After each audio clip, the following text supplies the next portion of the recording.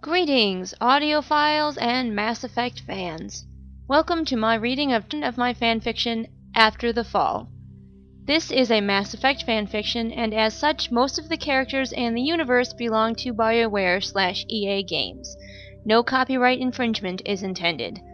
However, the scenario and occurrences within this fanfiction are my intellectual property, so if you decide you want to share this with someone, credit me. Please.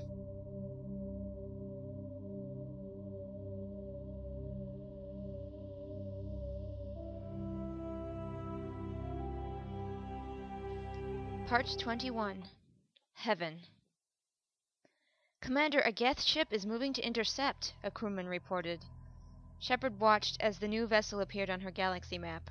Her eyes tracked it even as she issued orders. Steady now. Watch the larboard side. Ease up now.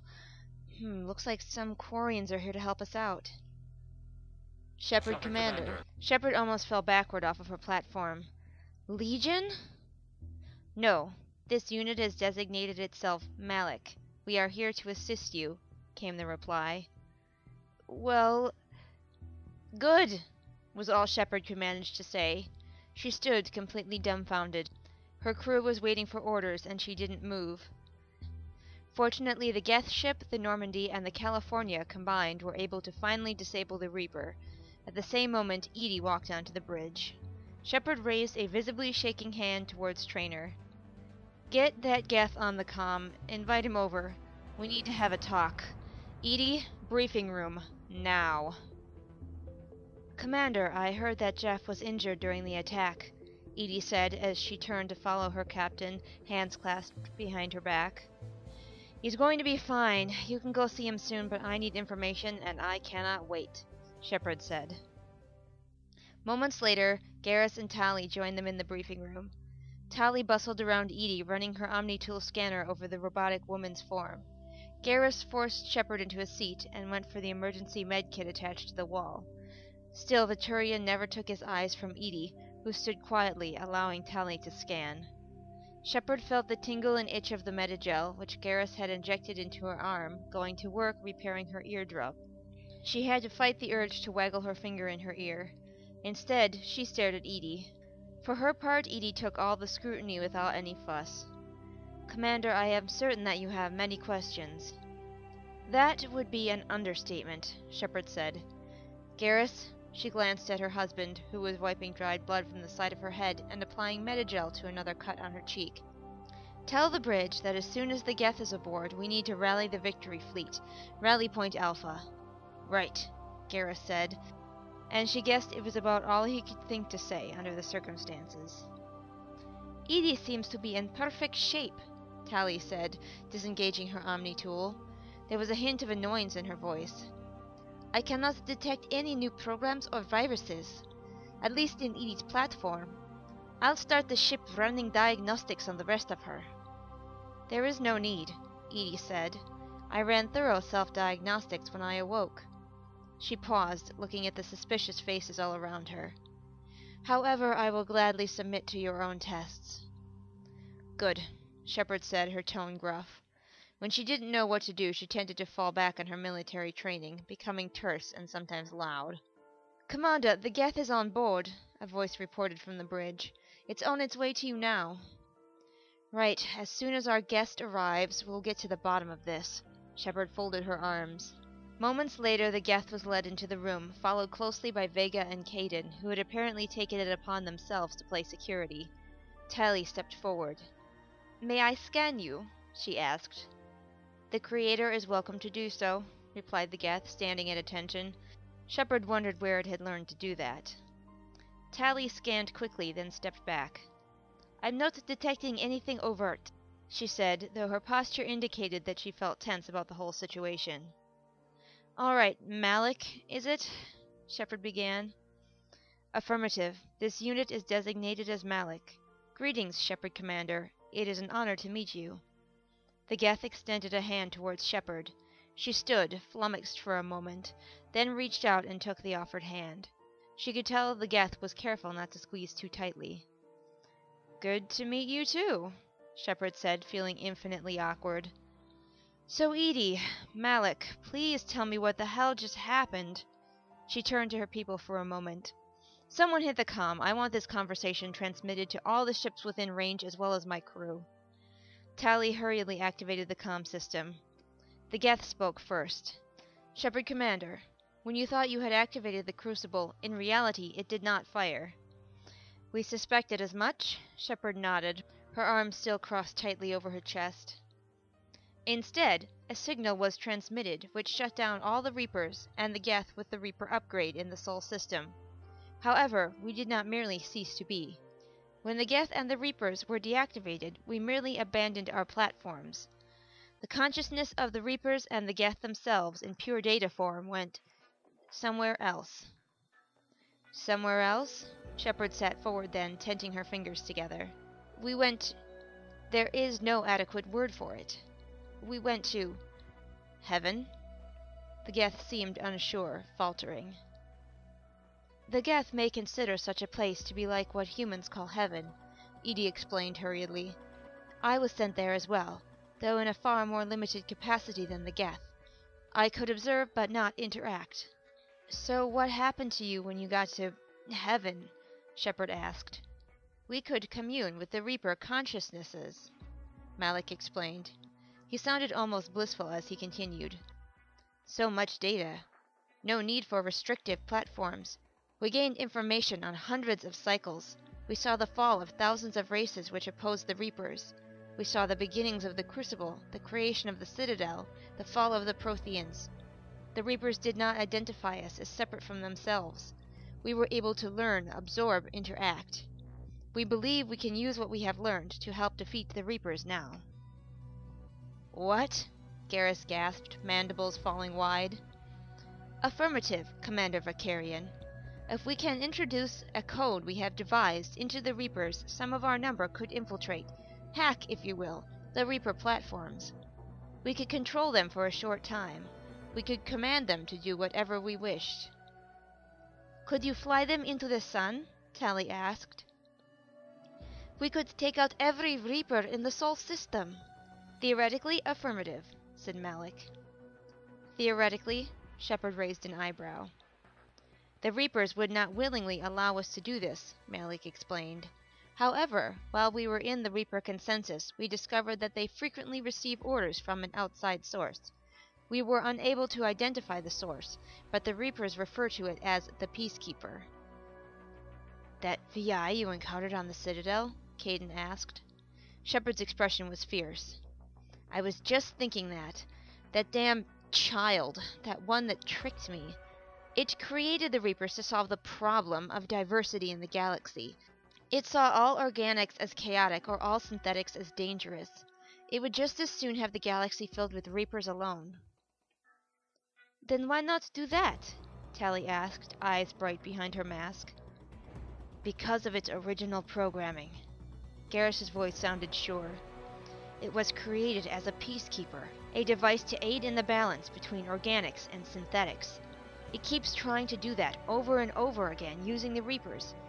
Each time it succeeds, but cannot defy its programming to cull the smaller, non-spacefaring races.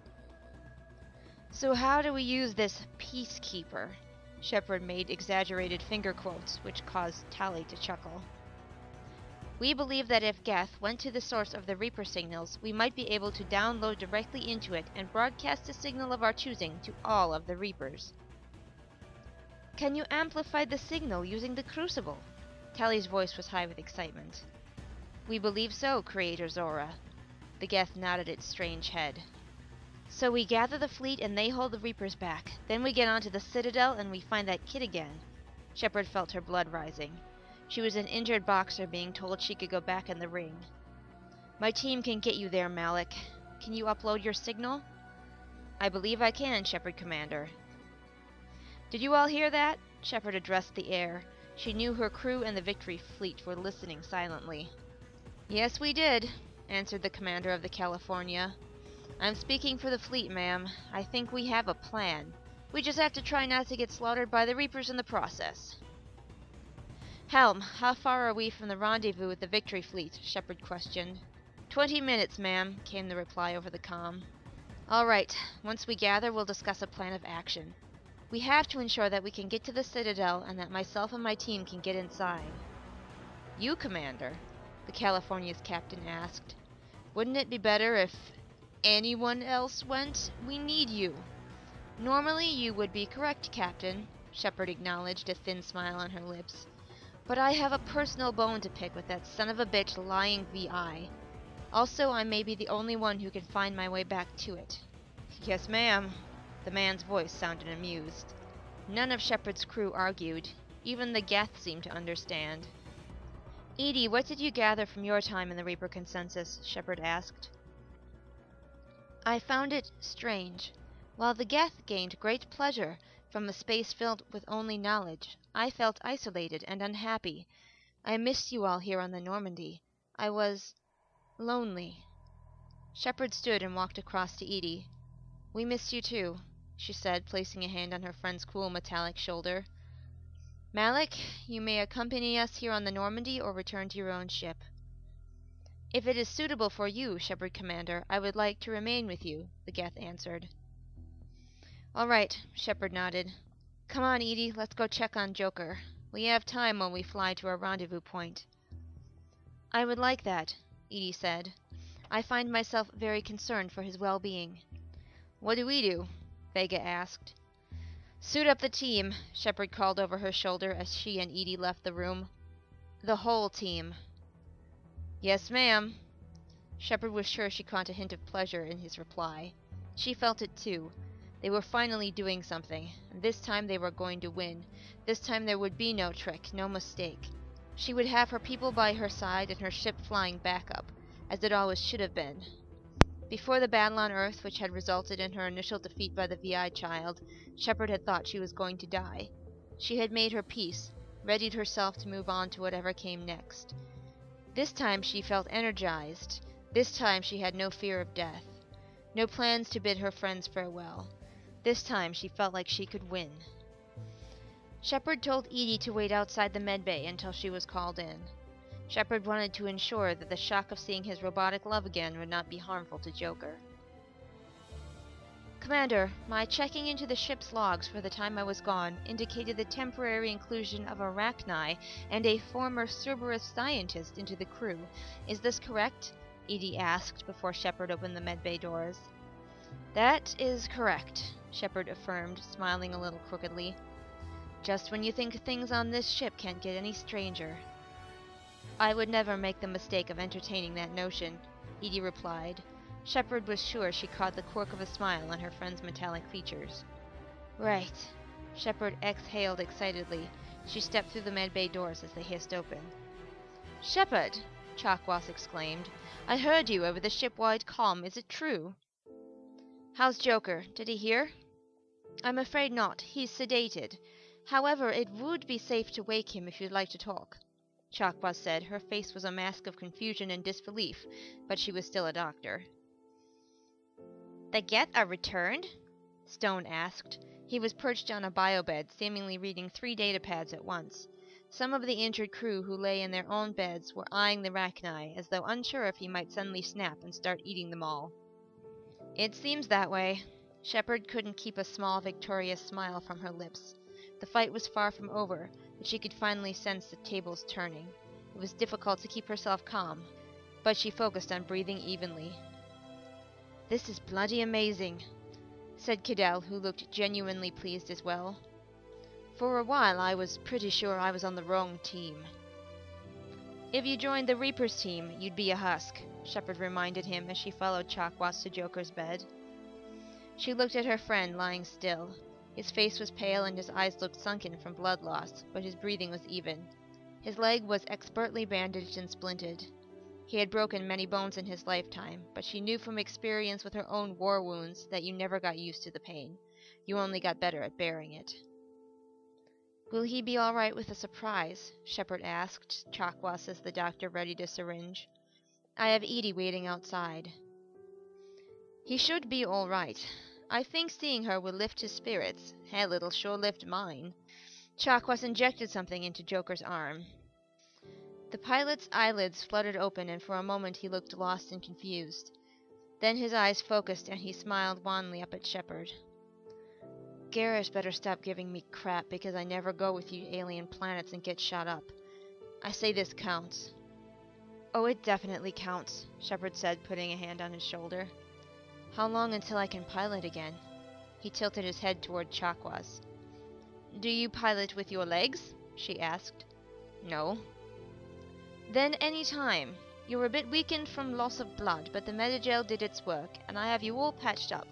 Your leg will hurt, as you won't be able to take your full dose of pain medication, unless you want to fly the Normandy into another ship. Joker smiled thinly. I can fly the Normandy well high.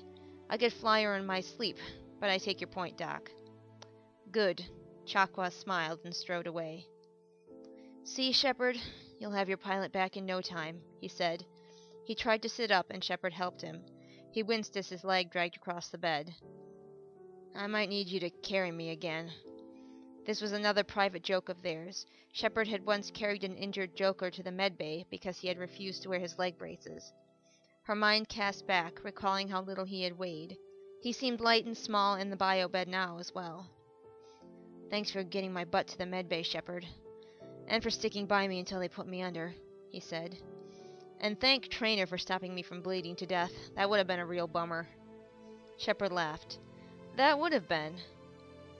Joker lowered his voice. Hey, Shepard.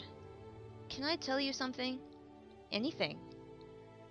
While I was out, I kept thinking I heard your voice. You sounded all military and commanding like you do sometimes. But then I heard another voice. It must have been the drugs, but I thought I heard... Edie? Shepard fought hard to keep a huge smile from her lips, to stretch the surprise just a bit longer. Yeah. A look of longing came over his face. How'd you guess? Shepard activated her Omni tool and sent the signal to Edie's. The robot woman strode into the sickbay. Hello, Jeff. I am very pleased to see you are not severely injured. Joker's mouth hung wide open as he stared. Edie crossed the room. Shit, Chakwas, Joker said, reaching out towards Edie. What the hell kind of drugs do you have me on?